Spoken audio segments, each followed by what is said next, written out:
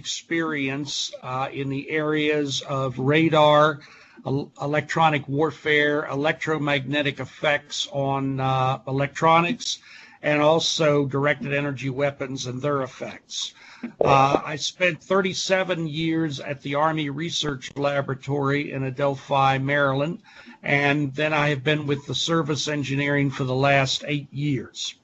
Today, we're going to talk about one of the forms of directed energy weapons, namely the high power radio frequency / microwave, HPM for short, although there's lots of different names, as I'll show in a moment, directed energy weapons and their effects. The next slide is an outline, and what we're going to cover today is basics of what are HPM directed energy weapons, why are they important to the warfighter, how are HPM weapons different than high energy lasers, and how are HPM directed energies similar to electronic warfare, traditional electronic warfare, but different. Also, how are our high power directed energy weapons similar to but different from nuclear generated electromagnetic pulse. Then we're going to talk about how HPM couples into a target, what type of effects it can cause, a brief description of how we can protect our systems against HPM pulses, and then a summary and questions.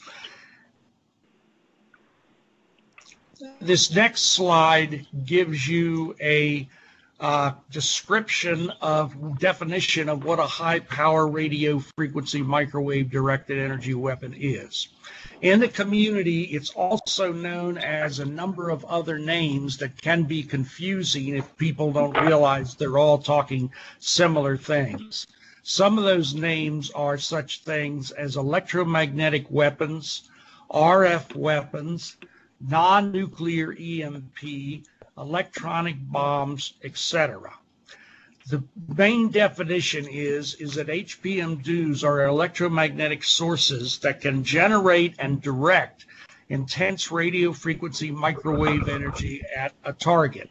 It says electronic target there, but actually it's to be more general, since there are some non-lethal directed energy weapons that could also be other types of targets. There's no direct definition for what's the difference between a high-power microwave DOE and a radar, but we've attempted to basically have a dividing point of that if a source has a peak effective radiated power of greater than 100 megawatts or radiated energy of greater than 1 joule per second, it typically would fall into the area of high power microwave sources. The range of frequencies of these sources can vary significantly depending upon what you're talking about. As it shows there, you're talking anywhere from the electromagnetic spectrum of high frequency to very high frequency to ultra high frequency to microwaves to millimeter waves.